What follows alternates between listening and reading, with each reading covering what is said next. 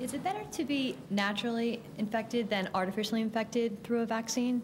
I think that both natural infection and immunization often offer, lifelong protection against disease. The difference between the two is the price that one pays for natural infection. I mean, for example, before the measles vaccine, almost all children in this country got measles. And when they got measles, most survived the infection. And when they survived the infection, they had immunity that would protect them against measles for the rest of their life.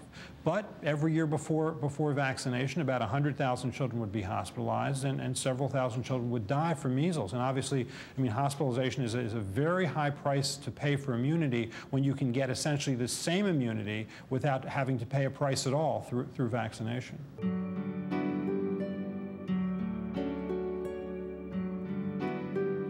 Let's take a specific example. There's a bacteria called pneumococcus, which commonly infects infants and young children.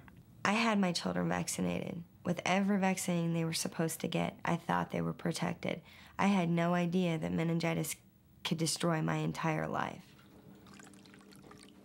Carla Newby's son, Jacob, died from meningitis when he was 6 years old. 1 month later, she joined the Meningitis Foundation of America and is now its executive director.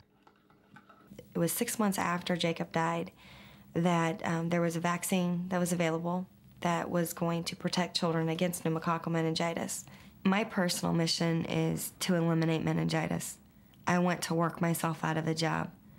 Now, many people can say that or would say that, but that's my goal. I want to eliminate it, and I won't stop till it is.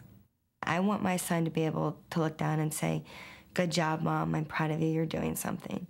So he keeps me going, keeps me doing it.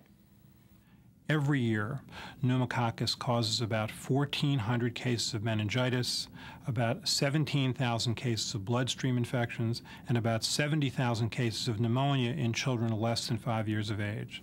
So what can we do to prevent this? Well, the pneumococcal vaccine is given as a shot at 2 months, 4 months, 6 months, and again at 12 to 15 months of age, so the children can get the antibodies that they need to protect them against this serious and occasionally fatal infection.